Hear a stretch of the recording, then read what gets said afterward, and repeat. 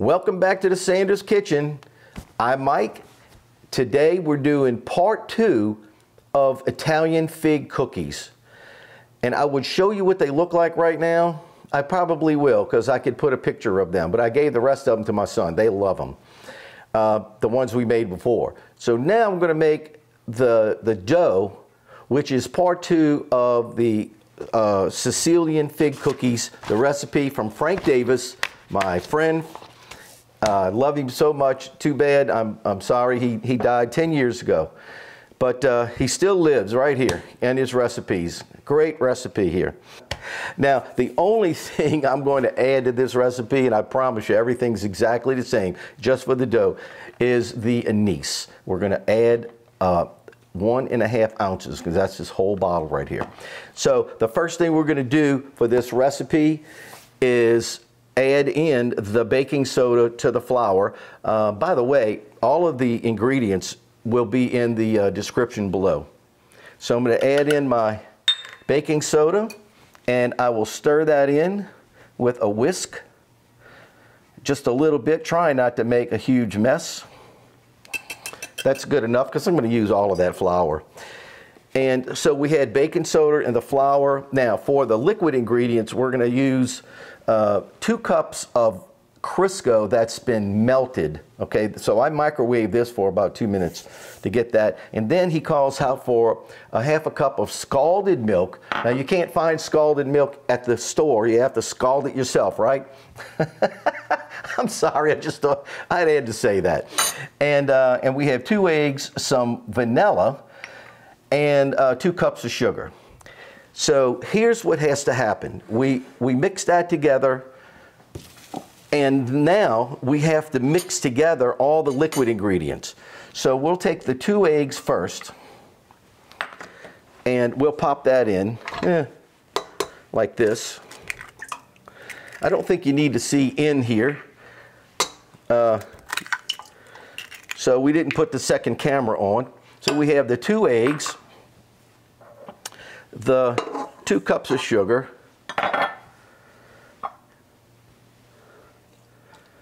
vanilla. Watch this. Boy, does this stuff smell good. I'm going to put all of that right in there. 1.5 ounces. And the scalded milk going right in here. Okay. And all of the Crisco right behind it. All right. And now I'm going to turn this baby on, and we're going to whisk it all in this mixer. And we'll just give this a couple of minutes to get it mixed up really good. I'm saying a couple of minutes, I don't know, maybe 30 seconds, because it looks like it's mixed together fine right now. I switched everything over to the other side of the counter so we can get the second camera so you can see what's going on in here. So all I'm going to do now, since we whisked everything together, is take the whisk off and put it in the sink, and we'll put the dough hook on. Okay. And we'll crank it up, and we'll start adding the flour a little at a time. So that's how this works. The flour and the other ingredients are coming together to make this cookie dough. So it's not going to be like a bread dough where it's going to be a little sticky and it's going to rise. This is a different kind of dough. If it's sticky, then it's too wet. But and then you can add a little more flour to it. But honestly, it's probably going to be a little dry, if anything. And then you can just add a little water or a little milk to get it to come together. You'll see what I'm talking about. And some of this is hanging on to the sides, but I promise you, you're going to use all of the flour.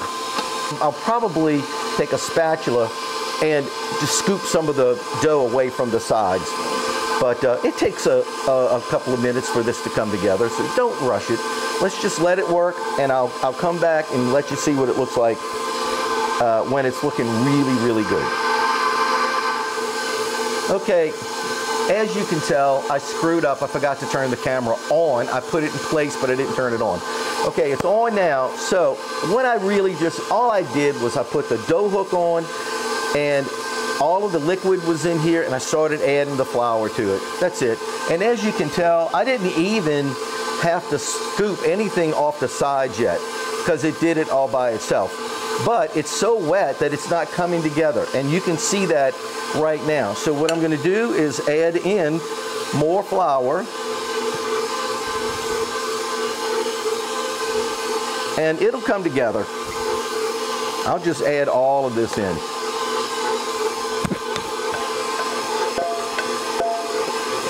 Eight cups of flour. So now we'll just let this work, you know, for a couple of minutes, and I'll probably take a spatula, stop it, and like this, and I'll take a flat spatula, I have to go get one, and pull it away from the walls, like this, and oh,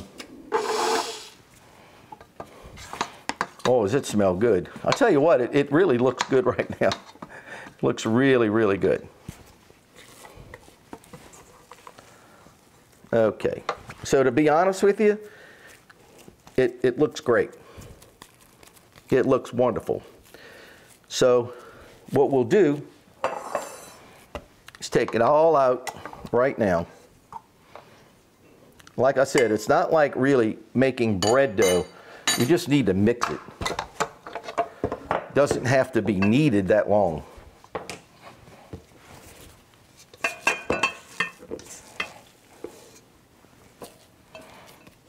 Boy, does it smell good. If you have any dry ingredients in the bottom,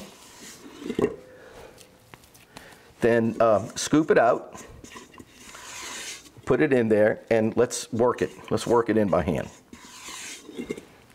Okay, so my countertop is clean, and if I wanted to, I could lay it out there on the countertop, but just going to work it like this for right now. Yeah, it looks good. Looks really, really good. So when your dough, when your cookie dough looks like this,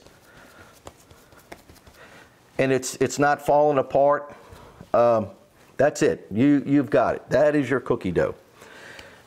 So now what we're going to do is go into part 3 of showing you how to weigh it out, roll it out, stuff it with the fig, you know, the fig mix that we made, and we'll bake some cookies.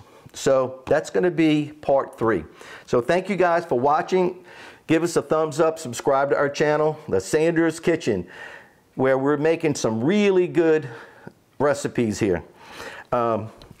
Anyway, have a great week, but make sure you watch part 1 and part 3 because you don't want to miss the finale. Thanks a lot. Have a great week. God bless you.